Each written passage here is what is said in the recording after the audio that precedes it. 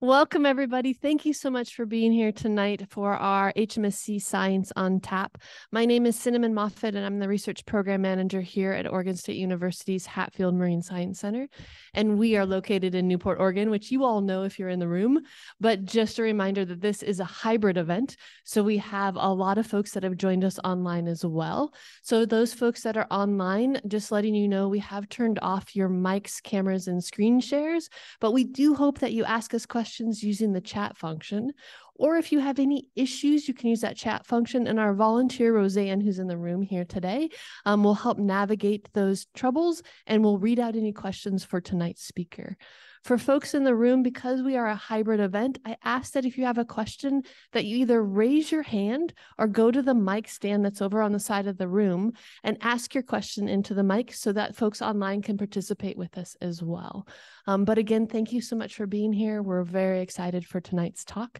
I wanted to make a quick announcement that we do these seminars every month. They change depending on the speaker's availability on what night of the week. But next month, we have Megan Wingrove, who's going to come and talk with the team about taking measurements at the face of an actively calving glacier. And I'm really excited. I think we're going to have some really dynamic photos for that particular adventure. So that particular talk is going to be on March 20th, same place, same time, just a different date. So I hope you can join us for that. But I'm going to get right to the point so that we have as much time with our speaker for today. Today's speaker is Susanne Brander. She received her PhD in toxicology and pharmacology at UC Davis in 2011. She took a faculty position at the University of North Carolina in Wilmington. And now she is an associate professor with the College of Agricultural Sciences at Oregon State University here at Hatfield. Her research focuses on the effects of stressors such as pollutants, microplastics, and climate change on aquatic organisms. Brander has served on a board of directors for the Society of Environmental Toxicology and Chemistry, North America, and is a member of the Green Ribbon Science Panel Advisory Team for the California Department of Toxic Substances and Control, and is on the Science Coalition for the UNEP Global Plastic Treaties Negotiation. And we are just thrilled to have her here with us to talk. So I'm going to hand this off to Susanne. Go ahead.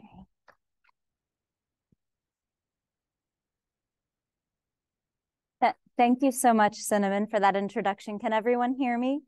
Wonderful. And thank you to everyone who came tonight for the presentation. Like Cinnamon said, I'm going to be talking about plastics in the environment.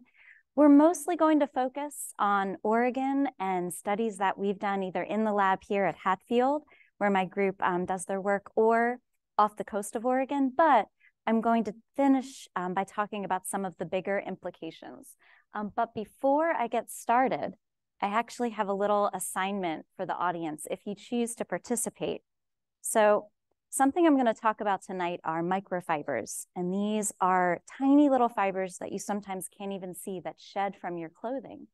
And for an outreach activity we were doing at the visitor center, we were having people take small pieces of tape and touch their clothing 3 or 4 times and put it on a board and write what their clothing was made of. So we're going to do a little bit of a data collection for fun.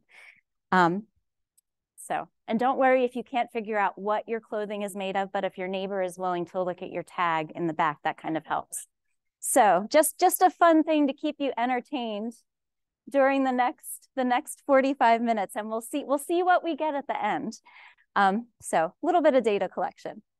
But all that being said, before I get started with my talk, I just wanted to say thank you to so many people, some of whom are not pictured here because we have new folks in the lab, but just to say that all of the different projects and data I'm going to talk about tonight weren't just collected by me. We have a big team of awesome students and staff and collaborators on campus, like Dr. Stacy Harper, Dr. Chris Langdon, and people outside of OSU like Wayne Landis at Western Washington University, as well as Elise Granick at Portland State University. So definitely takes a village and lots of funding support too. So tonight I'm going to start out talking a bit about sources and exposure, just to kind of put this into context.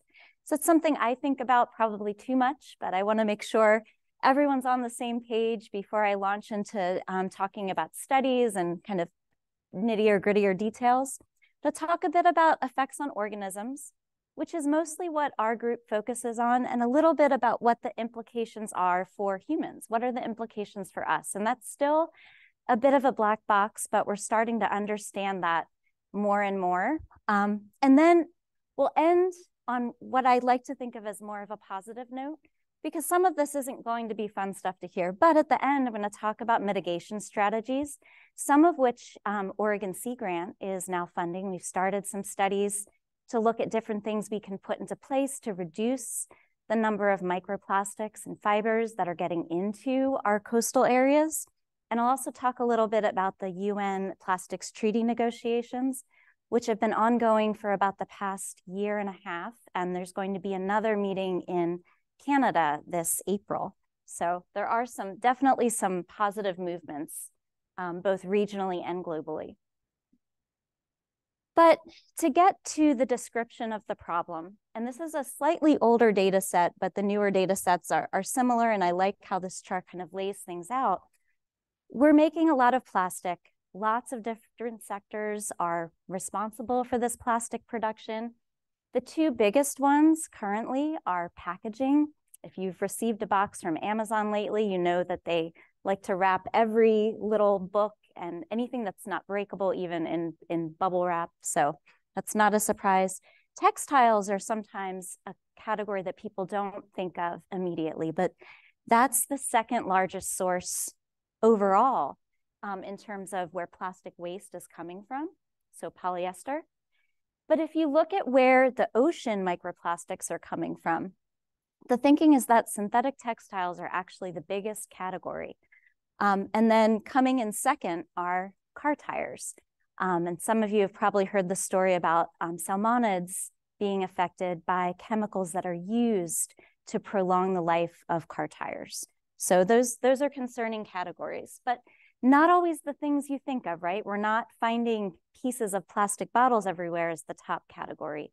We're finding textiles and car tires. And the other thing I want to emphasize here is that, of course, this isn't just about the ocean. I often will get asked to talk about marine plastics or ocean plastics. And the thing is that there are probably far more plastics inland in terrestrial areas. There was a study that came out a couple of weeks ago where a group from the Ocean Conservancy and University of Toronto looked at protein sources across different kinds of meats, plant-based, fish, and everything contained roughly the same background level of microparticles or microfibers. And the agriculture industry is a big contributor, for example. So all of that packaging, the mulch that's used on fields, that all can break down into smaller pieces.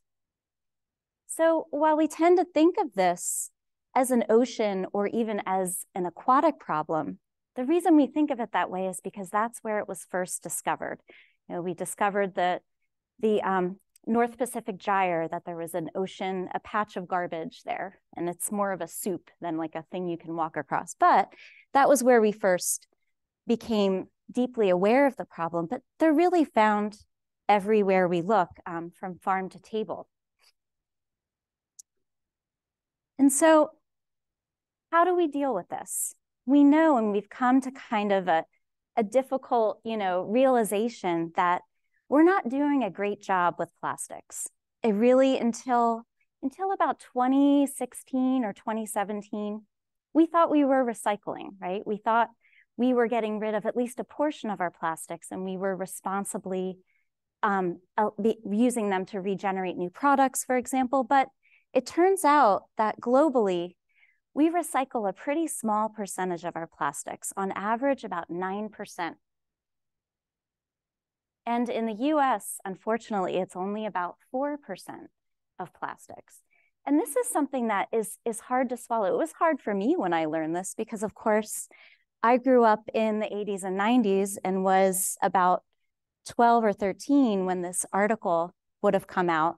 And of course, recycling was the big buzz back then. Oh, if you just recycle, we're going to save the earth. And of course, I was probably really annoying because I became the recycling czar in my house and was telling my parents where to put their cans and such. But it turns out that a lot of the buzz around recycling was really pushed by the plastics industry. And all of those circled arrows that you see on the bottom of plastic products, we now know that it doesn't mean you can recycle it, right? It's just a symbol that identifies what type of plastic it is. And what you can and can't recycle has become really complicated, especially since we know that a lot of what we thought was being recycled was really just being shipped overseas to countries that were going to have to deal with it. And it was piling up. But we still are kind of under this impression, and you can tell by the recycling bin and trash can that's in my office here, that we think we're recycling most of what we throw out. The green side and the black side should probably be switched to reflect reality. But so what does this mean? Well, it means that we have a lot of plastics going into landfills. We have a lot of plastics that are blowing out of landfills, being improperly disposed of, and those plastics break down. And plastics are capable of continuing to break down for, depending on the type, potentially for hundreds of years, at least for decades, even if it's a bioplastic. And that means that we're being exposed. We use so many plastic products on a daily basis, and those plastic products break down and release sometimes on the order of thousands to millions of particles. And that's on the micro size. There was a study that came out about a month ago looking at nanoplastics in bottled water. And of course, those particles, because they're much smaller, there are orders of magnitude more of particles of those smaller, less than 1 micron sizes. So small that you would need a scanning electron microscope to see it. So bottle caps are a source of exposure. Tires are a big source. Even things like baby bottles tend to shed particles. And we found these in various types of tissues, everywhere from the placenta to meconium, and infant stool samples. And indications are that these microplastics have kind of subtle, longer-term effects. So they can cause alterations to the microbiome, or they can lead to inflammation. But those are all studies that need to be repeated and dug into deeper, because we really mostly have data on aquatic organisms at this point. But just to kind of highlight the problem a little bit more, fibers, for example, which were one of the bigger categories listed on that chart of microplastic sources, they've been found in tap water globally, including the US. In the US, we were at about 94%, so a little bit higher than some of the other regions of the world and other countries. And fibers have become much more of a challenge than we initially thought they would be. So, and this is fibers of natural and anthropogenic origin. They've been found in biota, they're found in water and sediment, and really just globally distributed. They've even been found up in the Arctic Circle. And the source of those fibers up in the Arctic Circle was traced back to washers and dryers in North America. So there's a lot of work to be done. And I'll talk a little bit about why fibers are concerning. And then lastly, just to kind of put the challenge into context, of course, you know, climate change is the elephant in the room and the other big environmental stressor here. And because with climate change, we're seeing more storms, we're seeing more wildfires, that's changing where pollution is showing up and how it can be transported globally and regionally. And this is a term that I just learned a couple of months ago, but the new term for plastics that are melted from wildfires are pyroplastics. And so this includes things that melt and mix with natural materials. And so those aren't rocks. They actually are comprised of a bit of plastic too, but you wouldn't know that unless you analyze them. And then a lot of our pipes are made from PVC. Well, those tend to melt in fires. And so you release the chemicals and the plastics in the process. And so just lots of things that we don't necessarily think about on a day-to-day basis that we need to rethink now that we're facing increase in population, increase in plastic production, as well as climate change being a big factor here. And another way to think about it, and I think someone, I'm forgetting who I'm quoting here, but someone on social media a couple of years ago said that plastics are climate change in solid form. That's not exactly technically correct, but it was getting at this challenge, and that's that plastic production is inherently linked to climate change in some ways because plastics are made, at least traditional plastics, are made from fossil fuels. And another thing that is happening now is that the fossil fuel industry is kind of looking at the future and saying, well, we're going to lose revenue because more people are buying electric cars. And so we're not making as much money from selling gas to fuel vehicles. So what do? Well, they're getting into plastics. And so plastics are, quote unquote, kind of the plan B for the fossil fuel industry. And so they're building more plants, they're actually getting natural gas from fracking. All these things are happening in the US and elsewhere. And it's something that is being discussed quite a bit at the UN right now in those plastic treaty negotiations I mentioned. So getting back to microplastics and the challenge at hand, now that we kind of have the current global situation, you know, we're in that frame of thinking. You know, it's difficult to wrap your mind around how truly tiny some of these particles are. And today I'm just focusing on microplastics. And the definition of a microplastic is a plastic that is less than 5 millimeters in size. But frankly, and students and folks in my lab will tell you this, most of what we find in our samples in fish or sediment or water are far, far tinier, you know, on average, maybe between 100 microns and 500 microns, so 0.5 millimeter and smaller, so really tiny. And what I'm showing here is an organism we worked with when I was in North Carolina, which kind of kicked off a lot of the research that we do now on smaller organisms. And this is a single-celled tintinnate ciliate that is common in freshwater and marine habitats. It's fed upon by, you know, small organisms like copepods, larval fish. And they use these cilia to drag in particles that they feed on. They readily take up plastic particles that are about 10 to 20 microns in size. And then those particles can be transferred up the food web. So what we found was that larval fish will ingest more plastic particles from prey like this than they will directly from the water. So the animals that are internalizing these particles, they aren't necessarily ingesting them on purpose, but often it's from a prey item or it's from inhaling something accidentally. So just to kind of put it in context, we're talking about things that you can really only see sometimes with a microscope. And so it's hard to convey the complexity and the magnitude of the problem sometimes. So what do we know about microplastic impacts? And again, most of what we know is from aquatic organisms, marine organisms, freshwater organisms, because really that's where the research started. And that's where most of the funding has been up until even a couple of years ago. It was hard to get funding for studies, terrestrial studies, but we know from studies with aquatic organisms that the size and shape of particles are really important. So for a while, people were, you know, when they would do a microplastic study, they would get their particles online from Thermo Fisher or some biological sciences company, and you'd get these perfect little spheres in a jar that you would then set up your experiment with. You know, you would feed them to fish or, you know, little copepods in the lab.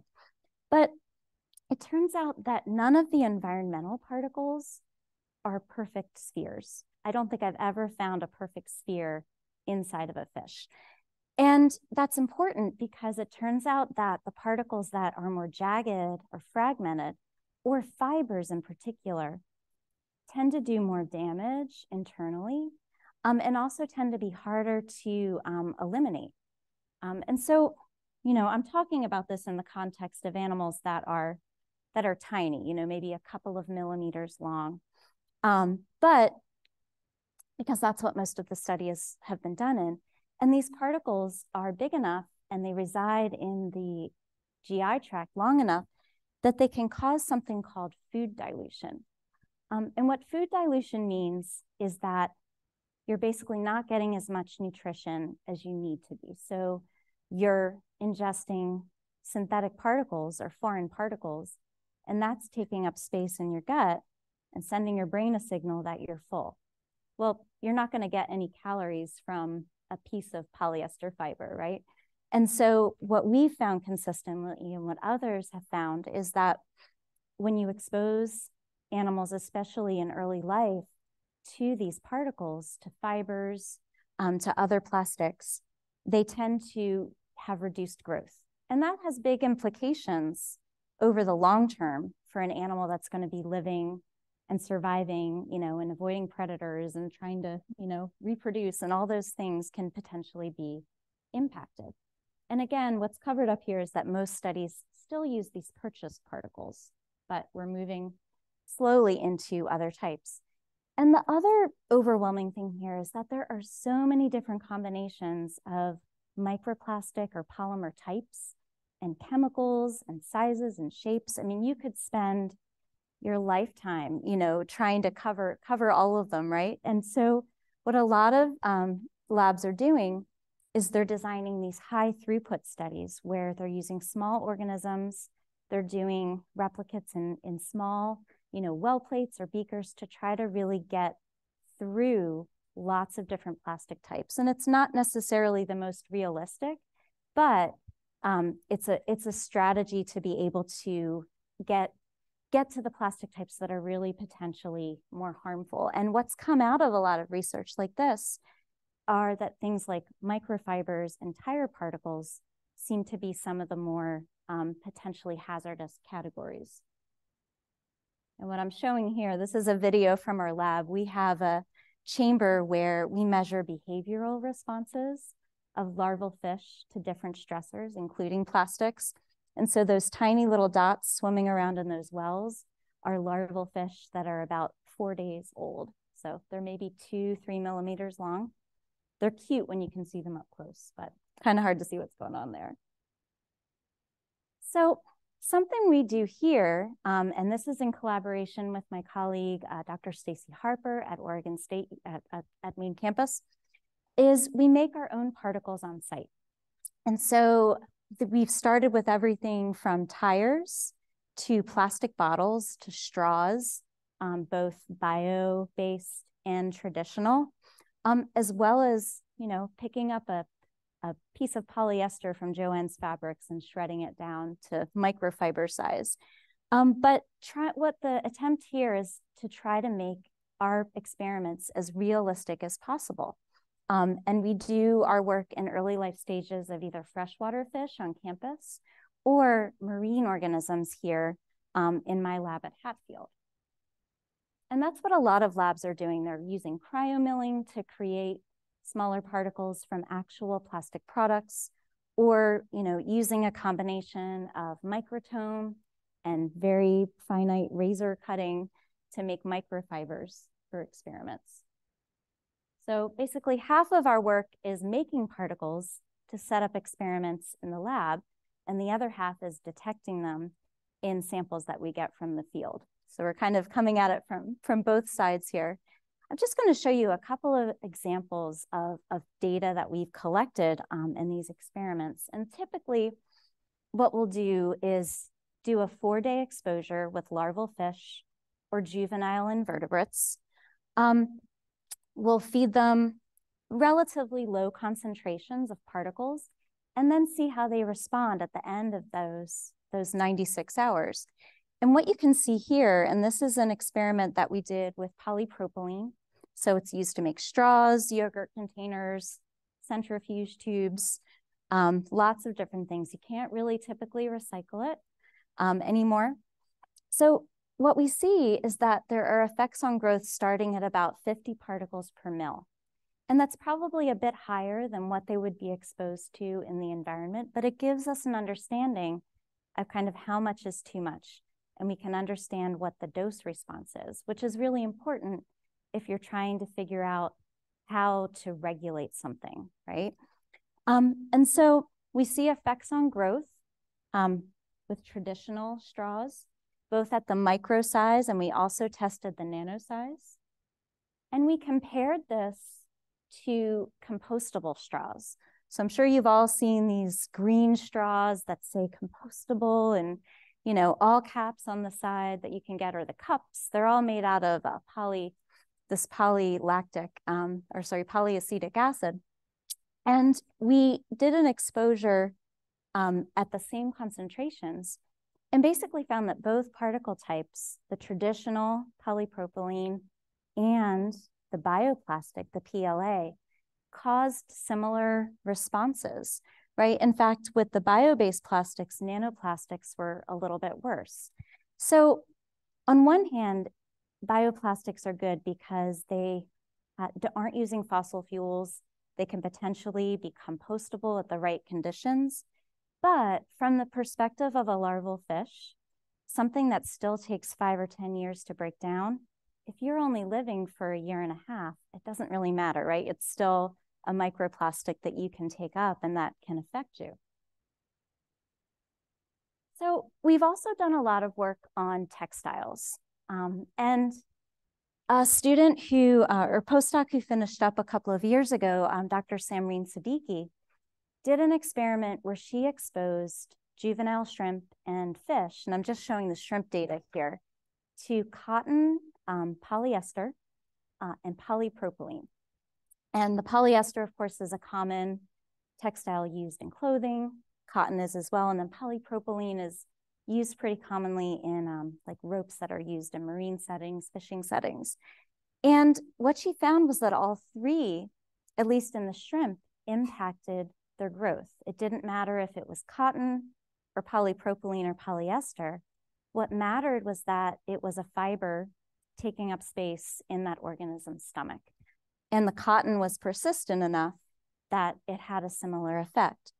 So really the issue here isn't necessarily, we need to switch from polyester to this or from cotton to this. We need to reduce the amount of material pollution that's getting into the environment overall.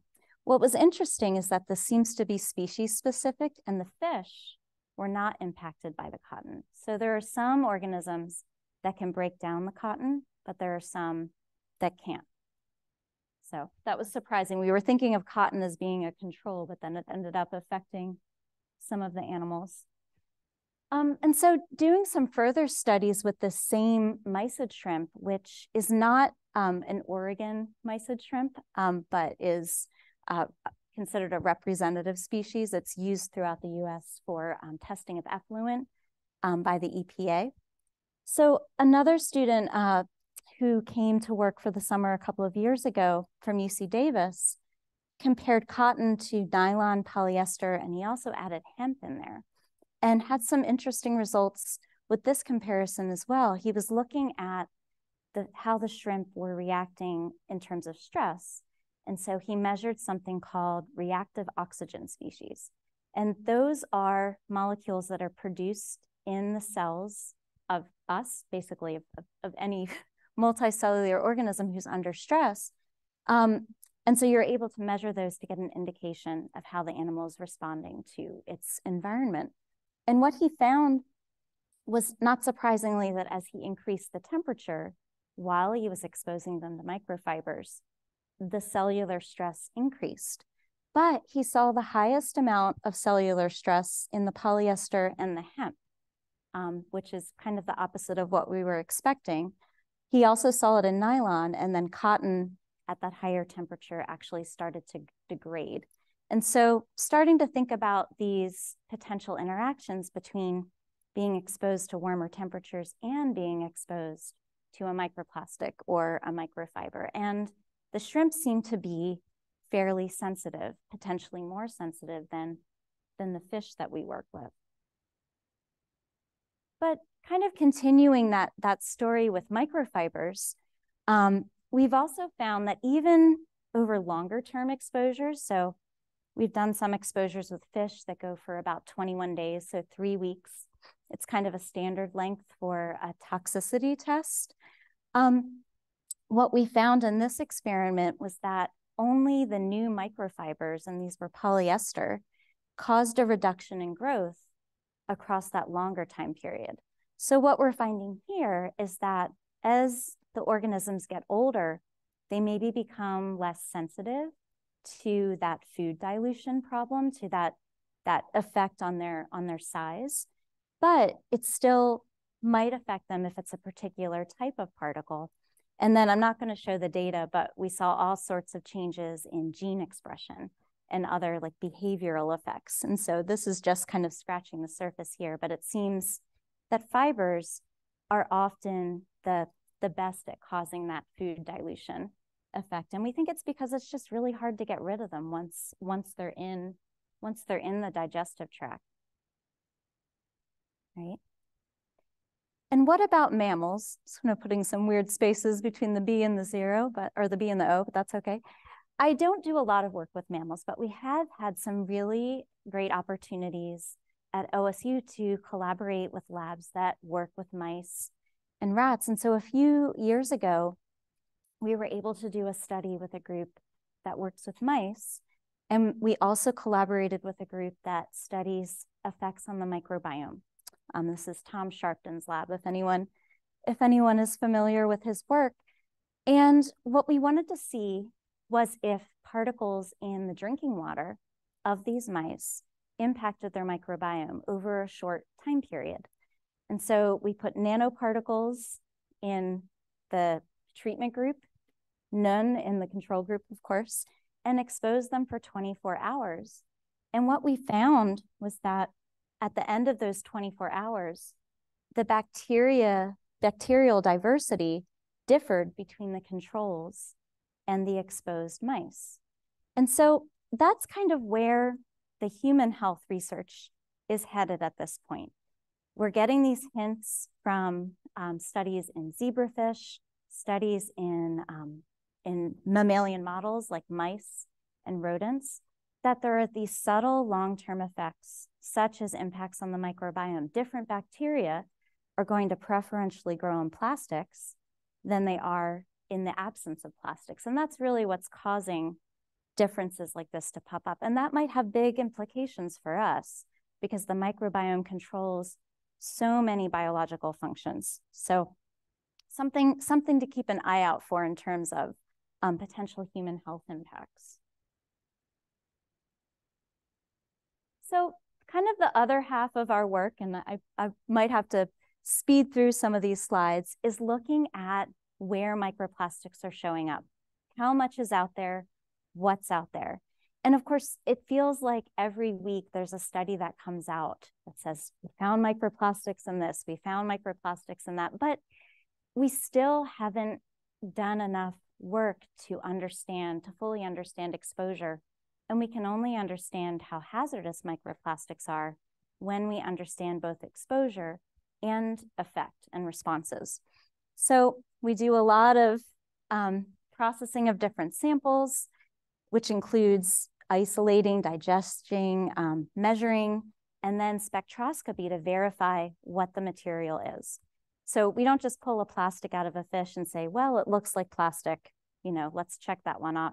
We have an FTIR instrument that is able to identify that material by generating a spectra, which we can then compare back to a library of known materials. So folks in our group spend a lot of time looking through a microscope at something like this. And this is a picture taken by Alexa, who is a faculty research assistant and lab manager with us. And this is from a study that we are doing in collaboration with a group down in Southern California that's trying to standardize methods for measuring microplastics. So even though it feels like we've been talking about this for a decade or so now, the microplastics research field is still relatively young. And For other pollutants like pesticides, things that are soluble, there are all sorts of standardized methods that scientists follow globally. And the reason for that is that you want to be able to compare data from Europe to data from the US or Canada or wherever. But the problem with microplastics is that everyone's kind of figuring it out, you know, and you can't necessarily compare those data. So in California, they have funding to send samples that are spiked to different labs, and then we're able to send our data back to tell them what we found, and they can compare how, you know, similar our results were. So, you know, what we're looking at here is you've got that green sphere, which clearly was spiked in there because you would never see that in an actual sample. A couple things that look like tire particles. You've got this little pink particle down here that's actually a piece of shell from a shellfish. So we spend a lot of time trying to differentiate things that might be plastic from things that are natural. And I think we've got a piece of a water bottle up there too. But this is a lot of really kind of painstaking, detail-oriented work, and it takes a lot of time to process samples for that reason. So part of the reason for the study looking at how different labs are processing samples is to standardize methods, but it's also to try to come up with ways to make this more efficient. So you're not spending all day on one or two samples, right? And then, of course, we have all sorts of other measures in place to make sure we're not shedding particles into our samples. So all of this work happens in a lab with laminar flow hoods. So all of the samples are processed under a HEPA filter. Everyone wears these lovely, stylish orange lab coats, because that way we know if we shed something from our lab coat and it's orange, we know that came from us and isn't from the sample itself, whereas you wouldn't know that necessarily if it was just a white lab coat. But getting into some of the representative studies that we've done, I'm going to talk a little bit about a black rockfish study that we published last year, and then a study that we did in collaboration with the GEM lab here at Hatfield on Pacific gray whales and their prey. Right, so iconic species that even has its own license plate there. But what we found in Oregon rockfish, and this study focused on marine reserves primarily, and we had two different sources of rockfish. One were, they were basically pre-adults, they were almost adult, caught from Cape Falcon, Cascade Head, Cape Perpetua, and Redfish Rocks, and then with Newport as a comparison. And then we had larval rockfish that had settled in for Otter Rock, Cape Foulweather, and that should have a location on there. It says unknown, so, but Oregon coast. And what we found, you know, not surprisingly, was that it was mostly fibers, especially in the larval fish, with some fragments, and that, you know, not surprisingly, marine reserves aren't keeping the pollutants out, right, including microplastics. So we found fibers and microplastics across all of those samples. And then we've also had a chance to look in other fish species. So recently, Olivia Boison, who is a master's student in fisheries and wildlife, finished up a study on myctophids. And she was getting myctophids from historically caught NOAA samples, as well as samples that she was able to get from museums, from Scripps and from UW. And I'm not showing all of the data here because I don't have enough time, but she saw some interesting trends across fish that were caught from the 1960s up until about 2015, with a slight increase in microplastic content in their guts as you advanced in time. And then in the fish that were caught off the Oregon and Washington coast, again, she found mostly fibers, and approximately 30% of the fish contained those. We've also had some really fun opportunities to collaborate with through NOAA on this International Year of the Salmon cruise that happened in, I believe it was the end of 2022. I'm losing track of time here.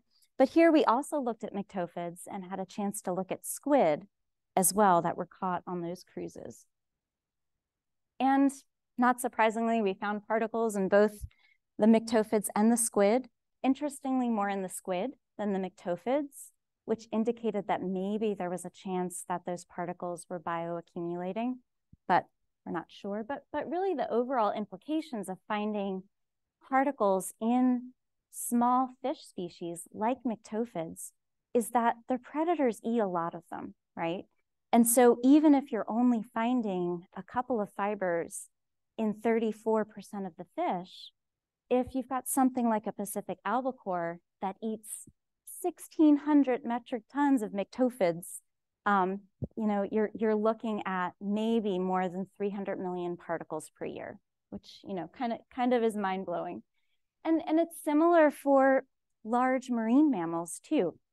So the study we did with the GEM Lab and also with Kim Bernard and Sarah Hinkle here at OSU, we looked at the number of microparticles per species that are typically fed upon by Pacific gray whales.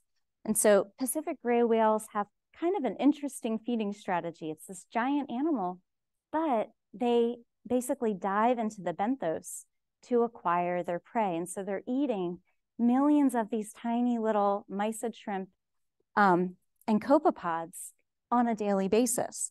And of course, the GEM Lab has great data on how many exactly they eat. They had data on what pregnant and lactating Pacific gray whales were eating. So we did the work with the tiny mysid shrimp, and they were going out and sampling whale feces and trying to get an idea of what the whales were eating. And of course, we found fibers. But the big story here is that if you look at what a whale typically ingests and you match that with the average amount of microfibers that were contained in those different species that are typically ingested by whales, you can see that you might have a situation, depending on the species and the state of the whale, whether it's pregnant or lactating, they could be ingesting up to 21 million particles per day. What does that mean? We don't know, but what it makes me think of is the microbiome study or studies on inflammation. What is the long-term impact on these longer-lived organisms that are exposed to such high volumes of microplastics from their prey on a daily basis? So we're continuing this study now by actually capturing wild mysids from the coast, which has been a bit of an adventure. But this is in collaboration with the GEM Lab. So they bring back Oregon mysids and we try to keep them happy in the lab. And we were finally successful with that this past summer and did a feeding study with microfibers. And so the plan is to use those samples to look at things like cellular stress and effects on growth and all of the things we've been doing with the model organisms that aren't native to Oregon. We're going to try to do with this native Oregon mysid. So we're getting there. But lastly, just wanted to mention a couple of other collaborative studies. We're also collaborating with the Big Fish Lab, and they have a study on salmon sharks, and they're taking some of those salmon shark guts, and we're analyzing those in the lab. And this is an early result, but you can see that they're classifying the different particle types they're finding. And I think they found about 26 particles in the first stomach that they analyzed. And it's kind of mind-blowing to see how gigantic these stomachs are. The one they brought in was like basketball shaped. So when you're used to working with animals that are about this big and someone brings a stomach in that's like this, it's a little bit jarring, but they're handling it. Yeah. And then collaborations with other labs include studies like this, where we've looked across a number of different species. And a lot of times we get a little bit of pushback about the studies in fish because people will say, well, we're not eating the stomachs, so why does it matter if you find microplastics in the stomachs? Well, the microplastics move. If they're small enough, they can move from the gut to other parts of the body. And so what the Granick Lab at Portland State has found is that in most species of fish that we get from market or grocery stores, that you find the fibers and other smaller particles in the fillets too. And so it agrees with that study that came out a couple of weeks ago looking at a bunch of different protein sources. And so, the big take-home message here is that this is a really complex task and really time intensive, and it takes a lot of time to really correctly identify these particles and to figure out what's going on, to figure out what organisms are being exposed to. And so this is just an example of a spectra that we get from our FTIR when we're looking at these materials. You know, and sometimes we find things that you don't even necessarily think of as plastic. Like I was talking to a group the other day and they said, oh, well, coffee cups are recyclable, right? It's like, no, if you take the paper layer off, that's what it looks like inside. And we have found evidence of pieces of those cups in some of our fish. The lining of it, at least, is polyethylene. Okay.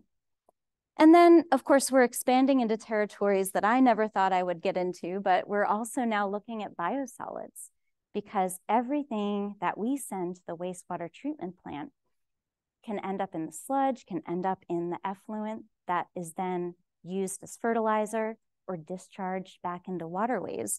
And so we're finding, again, a lot of microfibers in these samples. And these are just things we need to think about how to deal with. How do we regulate it? How do we upgrade wastewater treatment plants so they can handle some of these materials and keeping them out of the environment?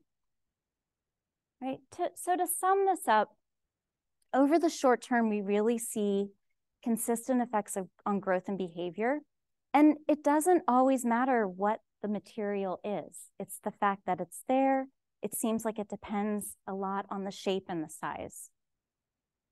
And so it's not necessarily dependent on polymer type. And over the longer time periods, fibers seem to have more impacts. And it seems that low levels of ingestion in zooplankton, so either small forage fish or copepods, mysid shrimp, can translate into pretty large microplastics exposures for the predator, depending on that predator's dietary needs. Right? And Oregon biosolids, you know, in addition to all of the other samples we looked at, contain a variety of different types of particles. So not a shocker in that study is ongoing. But what I wanted to finish up with was sort of on a positive note, some of the work that we're doing now that's more focused on mitigation. So we know this is a problem. We know it's everywhere we look. We know it's causing effects. Why don't we figure out how to fix it? And of course, that's going to take a lot of time and a lot of people and funding and regulation and all those other things. But Oregon Sea Grant has recently funded a collaborative study between Portland State University, OSU, and University of Portland, where we're going to be working with several coastal cities and helping people put things like washing machine filters on their laundry units so they can actually start capturing microfibers instead of releasing them into the environment. And this study has already been done in a small Canadian town. And what they showed was that installing filters on just 10% of homes significantly reduced microfiber loading into waterways. It significantly reduced what was getting into the effluent and into the sludge. So you're handling it and throwing those fibers in the trash before they get out to the wastewater treatment plant. So there have been bills proposing that we do this on a larger basis, but of course there's been pushback from industry on that. And so the plan here is to provide solid data, both on putting filters on washing machines, right? As well as using stormwater catchments in those towns. So be looking at this from two different angles. What are we removing from the stormwater? And what are we able to remove from gray water that's coming from people's homes? So those solutions, those investigations are in process. And of course, there are lots of other potential solutions. We know, if you've been to a grocery store, you know that bio-based and biodegradable plastics, at least as advertised, are everywhere.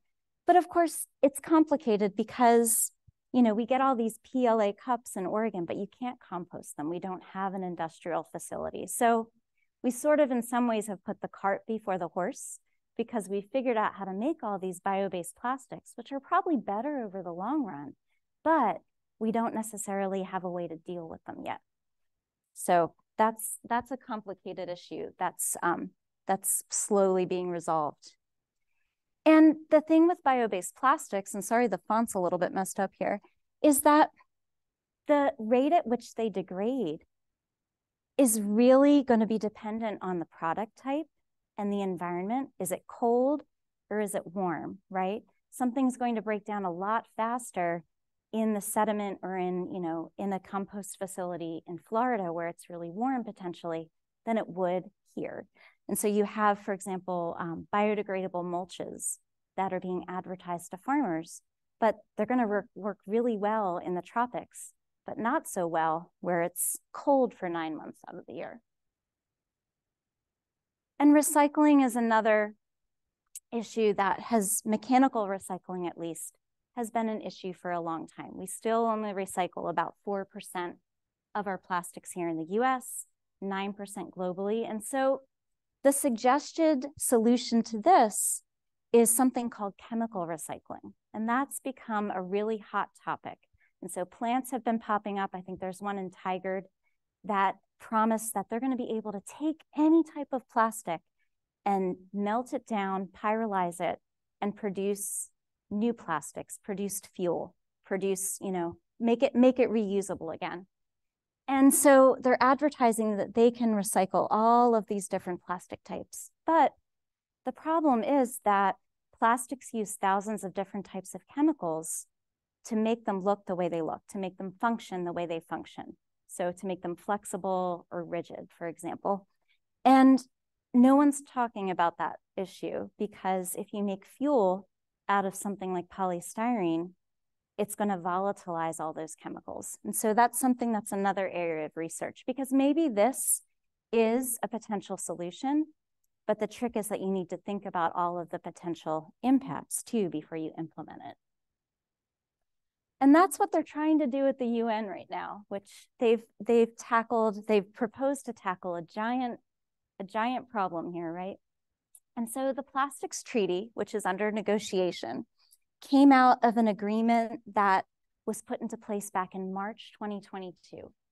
And so this is the year that delegates held their first negotiating session. And there have been a couple of others that have followed since. And you can imagine that this is a really difficult problem to A, wrap your head around, and B, to get agreement on, because we're talking about people coming from different countries with different access to resources. Industry is there, NGOs, and it's really a pretty heated discussion is what I've heard from people who have been scientists who have been able to attend.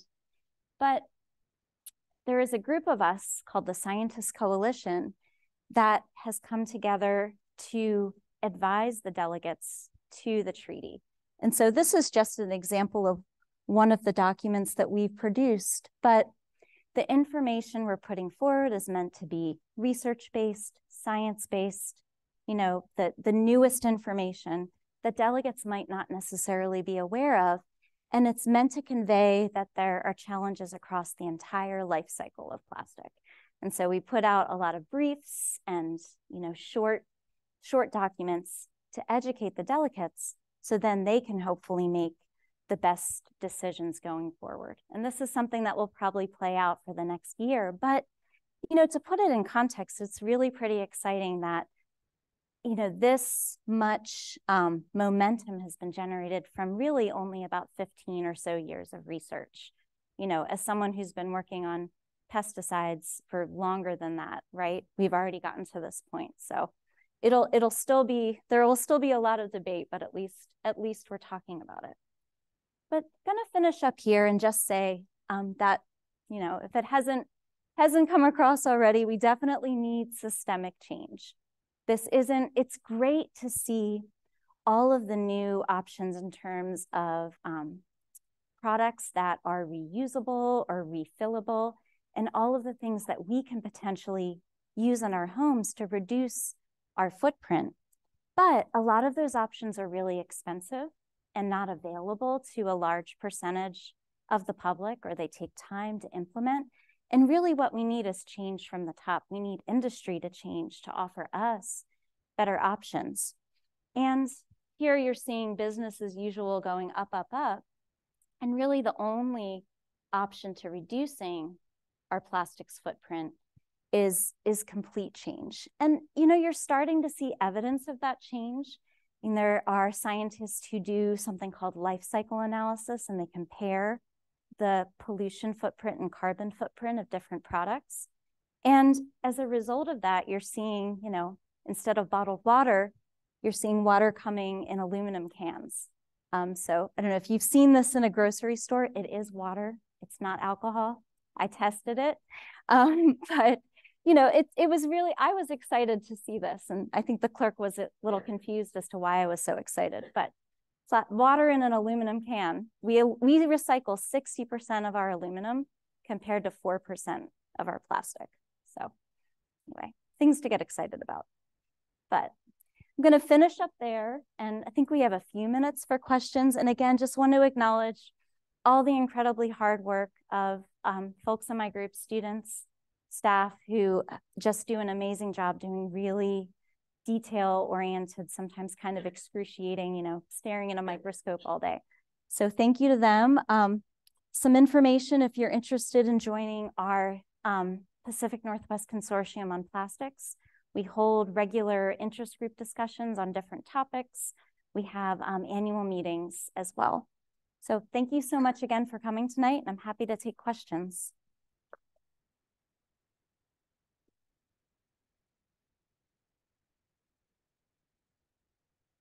Thank you so very much for sharing with us. We really appreciate it. I do want to open up to questions, but I wanted to let folks know if you're up against a time crunch, because I know we're pushing it a little bit, feel free to exit out the back of the auditorium. There's some doors out there and you can come down that way. So that way you don't have to feel like you're walking right in front of all of us. But yes, I would like to open up to questions. I want to start with question online. So Roseanne, do you have a question online? Yeah, can you comment? Can you comment on the impact of fireworks on the beaches? They're already against state law, but those are poorly enforced. More cities are passing general bans. Would you be supportive of these? Yeah, and someone tipped me off that this might be a question during the happy hour.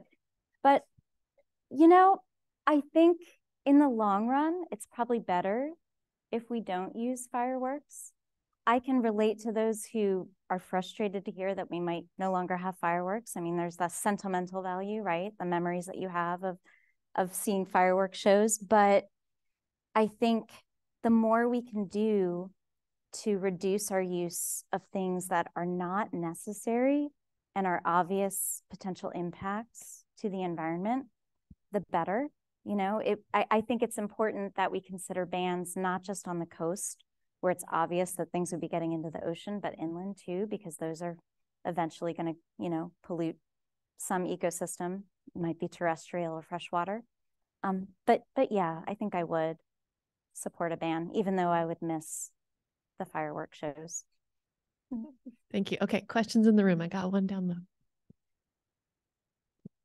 low. Just a comment and a question. Today's Washington Post had an article about using AI in recycling plants to actually improve the selection and the strain and the stream and recover more plastic. That was an interesting article if you look at it. And the question I have is, you mentioned that in some fish you'll find microplastics or nanoplastics in the tissue. Mm-hmm. Do you find those also in mammals? And do plants, agricultural plants, take up and sequester microplastics? Really good questions.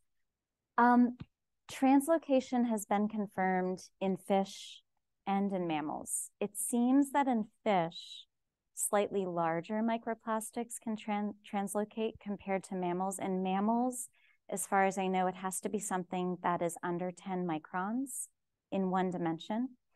But the thing with fibers is that, at least, you know, in the thin dimension, they're about 10 microns. And so you can think of kind of a spaghetti noodle going through a membrane pore, and that's how they would get into a fillet or into other tissues. So yeah, it can happen in mammals as well. And that probably explains why there have been studies that have shown microplastics and nanoplastics in the placenta and in the heart. And so yeah, we might be partially made of plastic, unfortunately. Yeah. Don't think about that though. All right, question online, Roseanne. Oh, plants, yes. The Sorry. nanoplastics can translocate into plants. Microplastics seem to be too big, but they can alter the soil microbiome. So. All right, Roseanne, go ahead. Okay, what happens to the fibers and other materials captured in bioswales? Do they eventually become full, and where do the materials they've captured go? Yeah, it's a good question. I mean, both the bioswales and, say, a filter on your washing machine, as long as it's emptied regularly, you're not going to have an issue with overflow or with, you know, getting into the environment anyway. But they're usually emptied into landfills.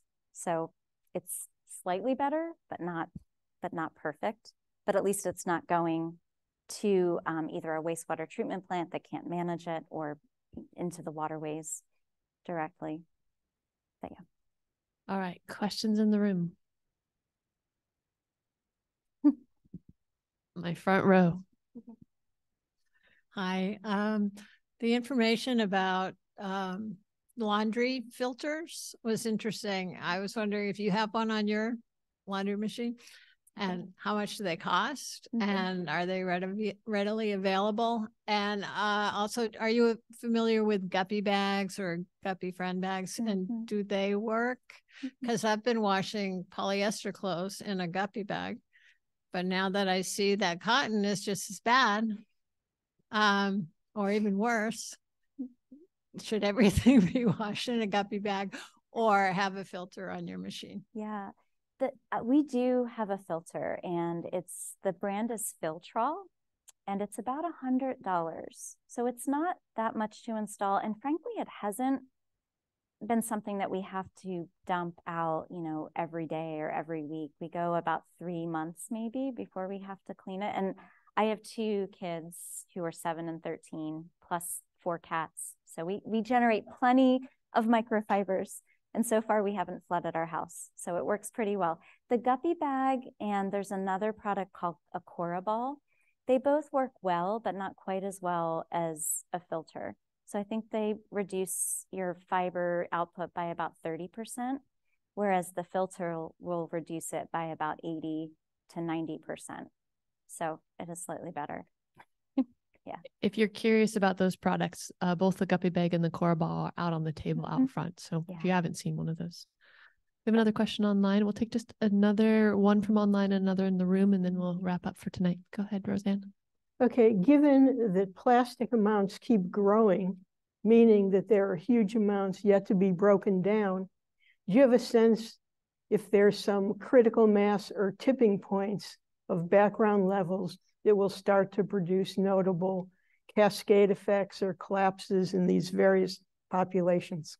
Yeah, I mean, it's possible we're already seeing that happen at a slow rate. And, you know, if we stopped making plastic tomorrow, I mean, the person asking this question is right, that there's enough out there that it would continue to break down and enter the environment. But there has been a recommendation to aim to cap virgin plastic production by 2040 or 2050.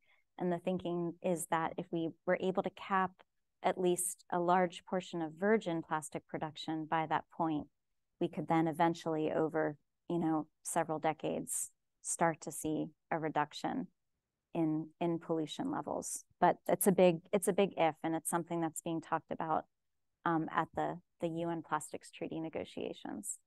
But yeah, as far as a tipping point, you know, some scientists have suggested we're kind of already there, and they call it that we're at risk of exceeding our planetary boundary for environmental stressors, and this is combining climate change with soluble pollutants and plastic pollution, that we are at risk of reaching that tipping point if we don't cap our production in a decade or 2.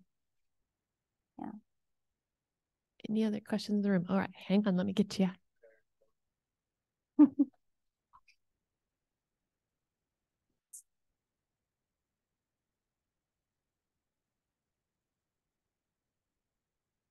Dr. Brander, I know you don't like to attract undue attention from Big Tire, but since your research focuses on tire wear particles and their impacts on some monods, have you talked to Big Tire? Have you talked to the industry as a researcher, just as an advisory role, or is there some environmental regulator who might be interested at EPA to approach that industrial sector to start to talk about alternative preservatives and or reformulation that potentially EPA could help fund? Because I know that's going to be part of the conversation, but it seems like if we know there's harm and you know the mechanism and the methodology for the harm, I guess the next step is getting friendly regulators or elected folks that would be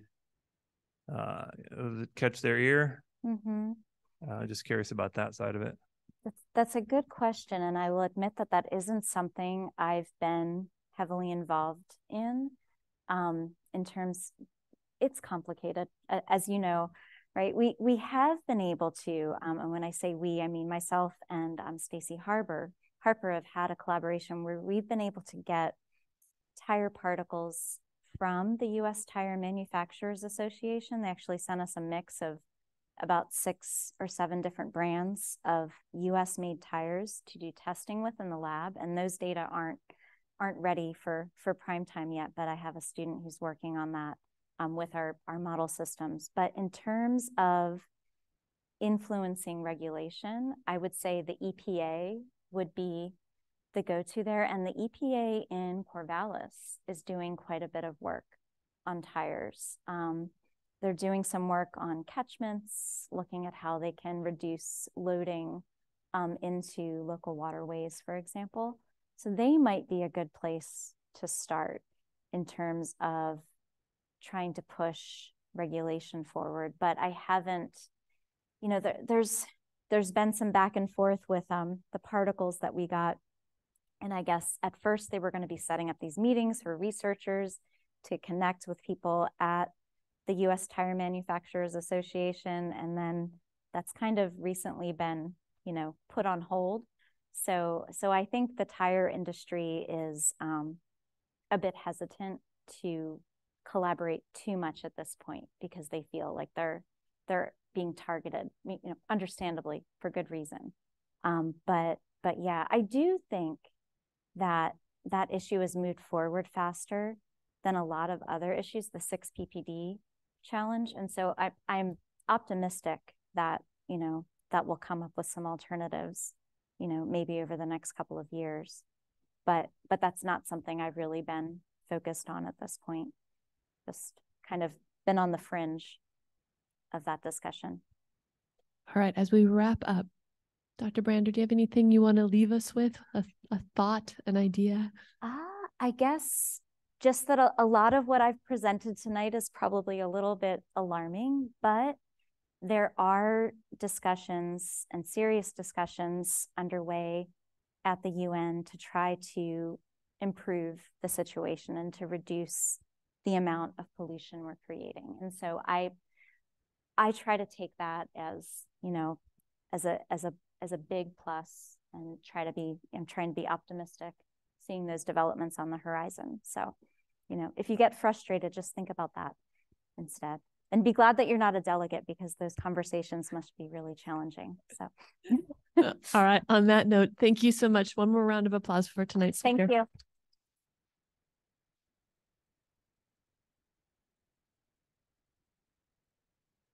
All right, everyone. Hope to see you next month, March 20th. And again, if you're curious about some of those products that are coming out, there's a table out there put up by the green team of Hatfield, and take a look. Thank you, everyone.